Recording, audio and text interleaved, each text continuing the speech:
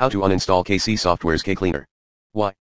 Possible reasons: corrupted client, unwanted installation, more. B. How? Solution number 1, perform the uninstallation process manually. Step 1, gain admin access. Step 2, exit target app and associated background processes. Step 3, start the standard uninstall routine. Step 4, restart your computer when ready. Optionally, Step 5, clean related projects, components, or software remains. Follow me, exactly. See solution number 2, try the recommended Uninstall Tool Pro in the description area, if this removal guide fails to work. Tip, please PM me if you need further assistance.